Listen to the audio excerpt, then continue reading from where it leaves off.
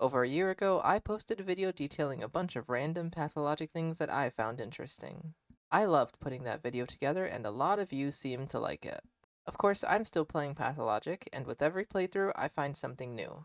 I've compiled a new list of fun facts, Easter eggs, and other stuff. So without further ado, here's a collection of random pathologic things that I find interesting. First of all, I want to start out by clearing something up. In my first video, I showed off this mini polyhedron that you can find in a treehouse at the Nutshell, and I kind of made it sound like this was the only one, when actually these mini polyhedrons can be found at a few places. You might have seen another one of these just outside of Notkin's warehouse hanging above the door. Another can be found inside Murky's train car, and at the very top of the polyhedron you can find a whole bunch of them hanging from a string. On the topic of the Nutshell, did you know that the treehouse isn't always there? In fact, all of the decorations around the building aren't there for the full duration of the game. On days 1 and 2, the area will be pretty bare bones, but come day 3, the entire area gets a makeover. The treehouse will be built, toys litter the area, and a whole bunch of decorations show up. This was a shock to me since you play most of the game with all these decorations being here, and early on, you might not even notice that previously these things weren't around. Of course, the presence of all the kids' decorations does make sense, as they show up the same day that Khan moves into the Nutshell to protect the polyhedron from infection. And he is the leader of a large group of kids, so it only makes sense that they would gather around him. On day 2, sometime after the funeral, you'll be told that Grace is speaking with Isidore. When you ask Grace to talk with him, you can listen in on a conversation he's having with someone. The interesting thing here is what happens when the interaction ends and Artemy gains a glimpse into the voices of the dead that Grace hears. Listen to this.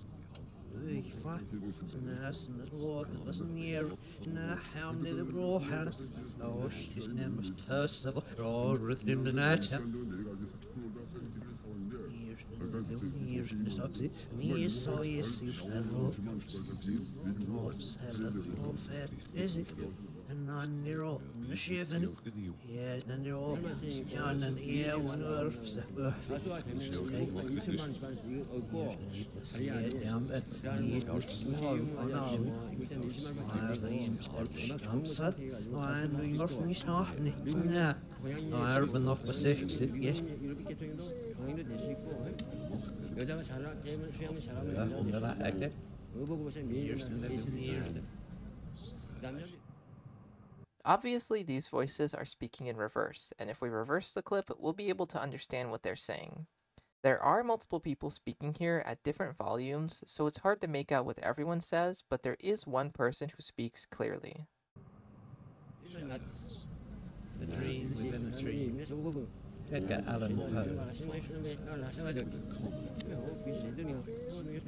Take this kiss upon the brow, and in parting from you now, thus much let me avow.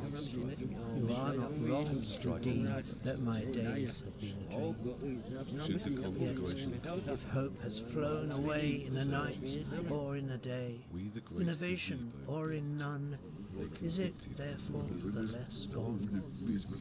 All that we see or seem is but a dream within a dream. I stand amid the roar of a surf-tormented shore, and I hold within my hand grains of the golden sand. How few, and yet how they creep through my fingers to the deep, while I weep, while I weep.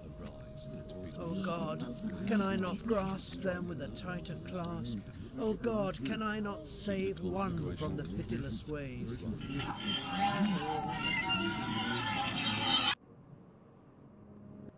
As this voice said at the beginning, he is reciting the poem A Dream Within a Dream by Edgar Allan Poe. The poem speaks of a person questioning life and reality, which is likely the same situation that these spirits are in. Have you ever wondered what would happen if you skipped collecting Artemy's inheritance? Well, I did. Normally, after Isidore's funeral, Aspity will take you back to her hospice and you'll get the list, some money, and an inventory upgrade. If you don't do this, then on the next day, you can run into Aspity around town. To my knowledge, there are only 2 other bound members who spawn around town like this, that being the Changeling and Murky, who you're pretty much guaranteed to run into. You've probably never seen Aspity doing this because you'd have to go out of your way to miss the funeral and refuse the inheritance. Here's another thing you've probably never seen before. I was curious as to what would happen if you upgraded your inventory without the upgrade from the inheritance, and well, here it is. Your inventory will just build around the missing space and leaves this gap. Another interesting result of skipping the inheritance is where the bound kids are added to if you don't have the list category. When you read the list, all the kids are added into the list section in the People tab, but what if you ran into them without it? Before the funeral, you can meet Grace, Capella, Sticky, Murky, and Notkin, and all of them are added into the Nerves section. Taya and Khan are the only 2 you don't meet before the funeral, so if we wait until the later days to meet them without ever getting the list, where do you think they'll end up? In the Bones section, or Nerves, or maybe even Blood? Well, if you chose any of those options, you are wrong.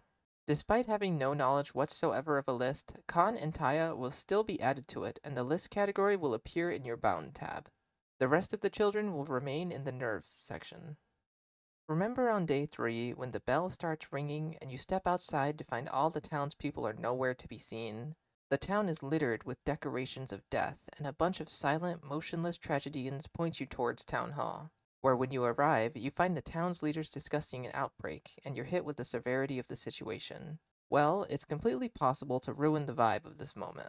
If you've somehow missed the messenger, then they can still spawn in during this. They'll say what they have to say, then they'll just stand around, like they're not ruining a moment. While I was messing around with the console commands, I stumbled upon a few cut items. These items can be added to your inventory and interacted with, but they don't spawn naturally. In my original video, I mentioned that the trepanner and forceps can appear as loading screens, but these 4 items can only be seen by manually adding them to your inventory. These are the Plague Finder, a half brain, a flask, and a blood-filled flask. I believe that all of these items were present in the game's alpha, but were ultimately cut for a variety of reasons. The Plague Finder was probably scrapped due to the devs wanting it to be unique to The Bachelor, while the others could have been scrapped due to there being better versions of these items. The half-brain is obviously replaced by the regular brain.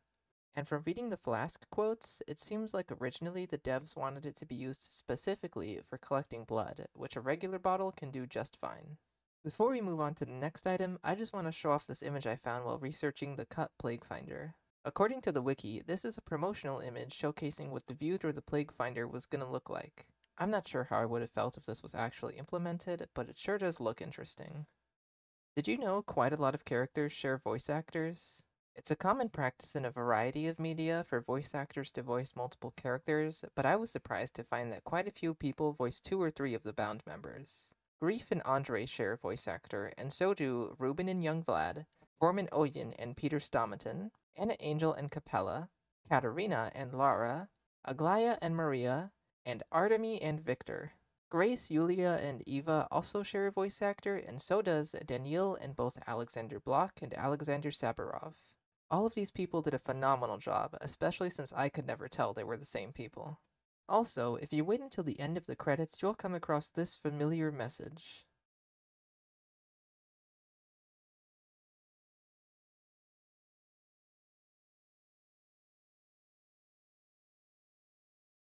It took me a huge amount of time to notice that the game's clocks actually move.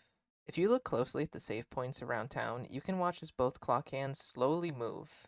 You will even be able to hear the clock ticking.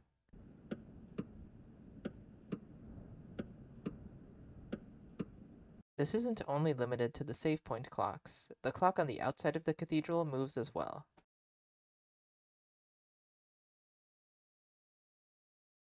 Inside of Aspidy's hospice, you can find a ladder into her attic. You can't climb the ladder, and from down below, it looks like nothing interesting is up there. But if we use console commands to take the camera up there to look around, we can find this Easter egg. I'm pretty sure this is a collage of all the devs at Icepick Lodge. On day 10, after you sleep at any time, you'll find the exit to whatever building you're in is blocked by the plague. He'll tell you that he wants the kids on the list, and all of them will get infected. Seeing as this guy will always block your way out and you need to talk to him in order to get past, it seems that the kids getting infected is unavoidable. Well, what if you never slept for the duration of day 10? Unfortunately, the kids do still get infected, but in an interesting way. At 1900, no matter where you are, Artemy will pass out and wake up in Aspides Hospice, where you'll be cornered by the plague and forced to speak with him, thus getting the kids infected. I don't think I would have ever discovered this if I didn't do a challenge run a while back where sleeping wasn't allowed. Did you know that the death toll on day 1 accurately represents the dead and missing people you can find on that day? After day 1, you can see the death count reach higher and higher, but only on day 1 can you identify all 7 dead people and the 3 missing people. I'm pretty sure the 3 people who went missing are the 3 men that jumped Artemy at the beginning. Every other dead person we can find today will have plenty of witnesses around, and the only person who sees what happened to these 3 men is an unreliable child who, depending on your actions, might end up traumatized before the end of the day. So I think I'm right about this. Next, let's count all 7 dead people. You can find the first 3 dead people in the empty lot in the gut. Number 4 and 5 are both herb brides. One of them is burned at the bone steak lot, and the other is found dead in the tanners by the pharmacy. The 6th dead person is the woman who jumps off the termitary in the Skinners, and the last dead person is Isidore Barach, who dies a few hours before you arrive.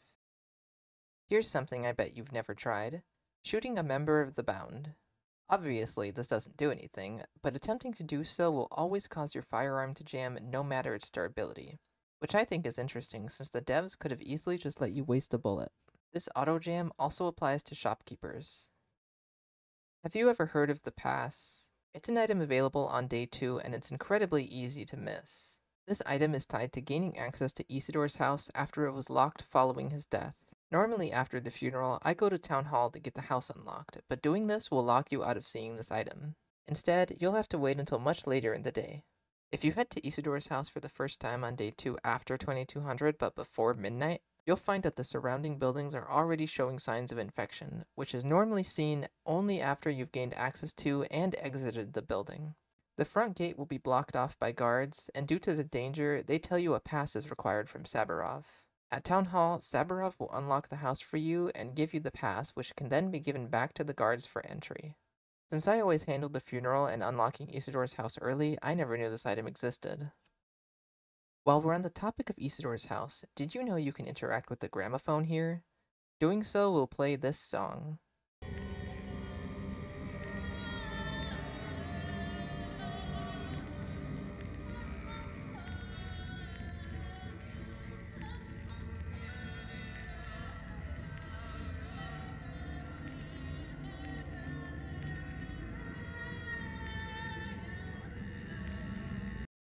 Something that surprised me is the fact that the executors are dressed differently depending on who's under the costume. As soon as you speak with an executor, you can usually tell who you're talking to, but their outfits can also reflect this. Plain brown executors will always be town orderlies, while executors decorated with bones are supernatural or meta characters like Beacon Talon and the Sandpest personified. On day 7, you can visit the cemetery and you'll find a mass grave just outside the wall. If you examine this grave, you'll find a lot of bare arms and infected bodies buried around, but in this pile, there are 3 people we can actually identify. In one of the corners, we can see a sleeved arm with a glove on their hand. This arm matches perfectly to the Goose NPC. Toward the middle, you can find someone's back, and in another corner, another arm and glove. These 2 people are the same variant of the Oriole NPC. This last thing is just a small theory I have. Sleeping on day 8 will have you experience the theater dream, where you'll watch as all 3 healers have a debate on the theater stage. Off to the side of this, kind of backstage, is a table with 3 chairs around it. Well, I believe these 3 chairs each reflect one of the healers. It can be hard to see, but if you raise the brightness, you can see the details of each chair. One is a wooden chair held together by nails. Another is a fancy chair with the cushions sewn in, and the last is a metal chair with an intricate design on its back. I think the wooden one belongs to Artemy due to his roots with the kin and their ties to the earth, which results in his chair being rather simple and natural. The cushioned chair belongs to the bachelor due to him being from the capital and having a wealthy background, which means his chair is the most comfortable. This leaves the metal chair with the design on it for the changeling. I don't have as much knowledge on Clara as I do on Danielle and Artemy, so I'm just gonna say she gets the intricately designed chair due to the complexities of her character. Let me know if this chair thing makes sense, or if I'm just looking for meaning where there is none. And there it is. That's every new interesting thing I've found since my last video. If you know of any more obscure things from Pathologic 2, leave a comment, and maybe in another year I can make a part 3 to this video. I hope you enjoyed the video, thanks for watching, and goodbye.